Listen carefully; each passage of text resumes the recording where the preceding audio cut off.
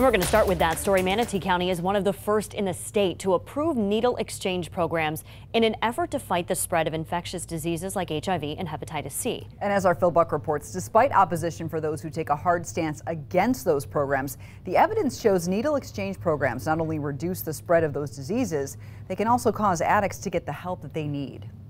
Are these effective programs?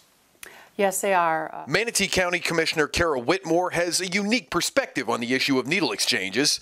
In her day job, she's a nurse with more than 40 years in the medical field. In all my years of nursing, I've seen way too many people get these disease process from needles, dirty needles. And whether you like it or not, they're going to keep using them. You either provide them clean ones or dirty ones. So to me, this is a no-brainer. Valerie Wojciechowicz knows firsthand how big a difference using clean needles can make.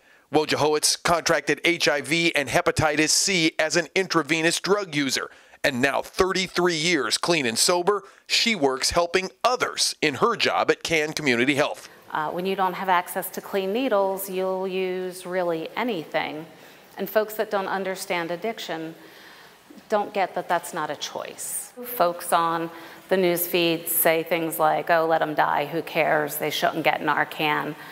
But reducing the incidence of HIV and hepatitis C is a public health issue. That helps everybody. Now, Whitmore hopes other counties will follow Manatee County's lead on the issue, despite the fact that there will always be those who claim needle exchanges enable drug users. I did not get one negative comment before this came before the commission. After the fact I did, but that's because they're uneducated and don't know what this program is for. We're not promoting drug abuse. We're not promoting that. We're trying to prevent the bloodborne diseases, and this is going to be a way to do that. Under state law, no taxpayer dollars can be used to run the needle exchange programs, and now that Manatee County has approved it, local nonprofits or for-profit businesses will need to run those exchanges.